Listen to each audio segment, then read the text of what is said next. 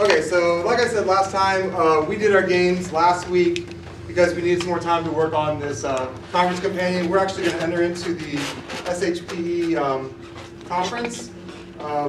It's basically just it's like a career expo. It has a lot of like other session tracks and stuff and talks. A lot of people are going to be there.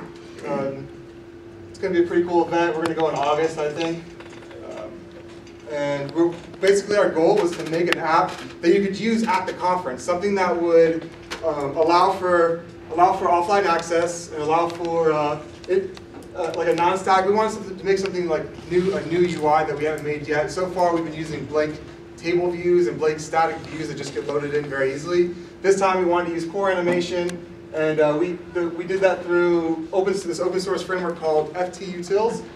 We also, for the offline access, we use the NS data store for persistent store. And we actually had to write a custom API just to download everything from the website. This is just a look at the database we had to create for just the iPhones, just so it could download all the information for the conference on the first load and save it so that they don't have to log in every time or like refresh it or be connected to the internet. This is also the first project we use using Google Code. You can go ahead and check us out if you want. We're right here. I don't know how else I can give you guys the links, but if you want it, you can follow us. I'll post the slides if you send them to me. Cool. And then you guys can check out the code and look at it. If you want to like mess around with iPhone code, you can check out that too. You might not want to look into the FTUtil stuff because that's kind of not really standard, but that's what Alex has been working on, so we'll let him talk about that for a second. Okay, so half the project is we're using two different kinds of animations. Most of it is FTUtils that's extra more like poppy kind of things, like popping in and out, dissolving, things like that, checkerboard dissolve. Xcode and the SDK that comes with the original iPhone does not allow you to do things like that. They usually just have like slide up, slide left, slide right, flip, just boring stuff. So FTUtils allows us to, once it's implemented, to use a lot more fancy, I don't know, kind of attention-grabbing transitions, which hopefully you'll be able to tell in the demo. All right, so let's move the demo real quick. Do you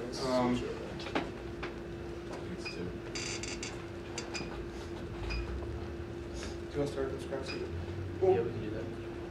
Did I? Oh, wrong way. I had the same problem last time. This one? The next one. No. One more. Should be good.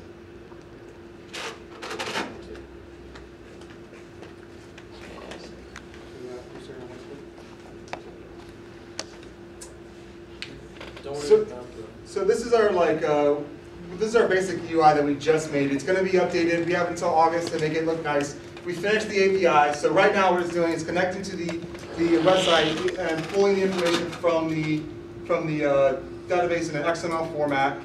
We had to make a custom parser for this and custom API to access it all.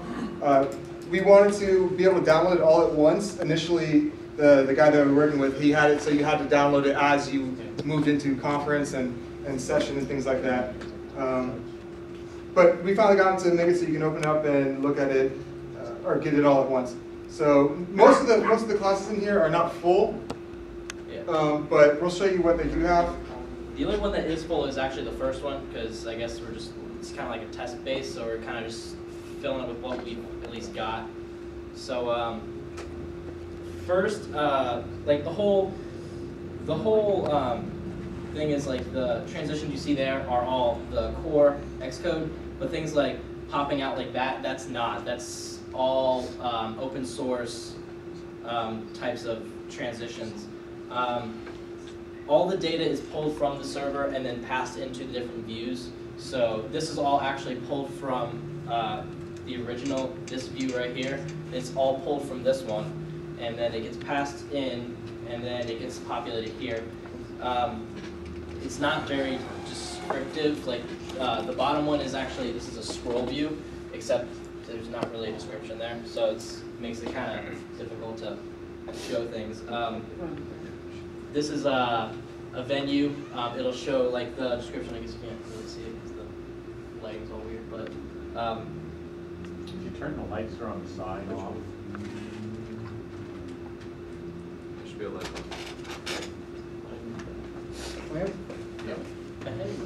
Yeah, so this is from when it initially grabs all the information and puts it in the database. This needs to be fetched from the database, so it does it all pretty quickly.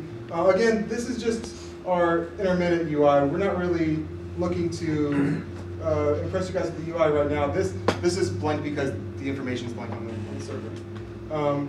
But we're not even sure how we want to show it yet. But we know that we now have the tools to use core animation and core data to static or to hold all the data. We've also got right now we implemented the mail, which is actually took me, I don't know, 10 lines of code, because all it does is it'll pull the email address from the actual conference object, and then it'll pass it into this as a two recipients array, and then it just gets passed into the actual API for it.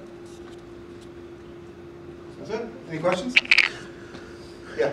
Do you guys have the map implemented where it pinpoints all the drops on the map? No, we got the locations in the database, but we haven't done the map yet.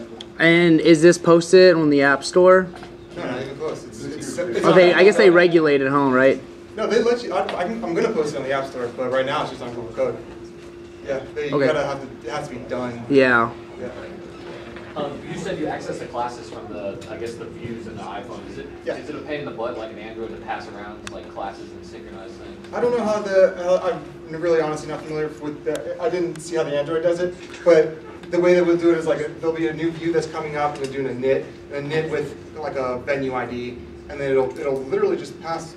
It's simple actually. It just passes the venue. Serialize the class, or does it just pass the whole thing to like the next view? Or? It passes just that one instance of the class. So that list of venues that was on the left side, you press one venue and it passes just that one venue object into the next view. And that one view loads all of the same venue. It's the same template. It just loads the different data.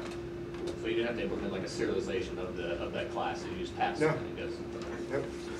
So my quick answer for Google Android is that there's a functionality already to pass data between things like views and classes. However, there can be some limits on some.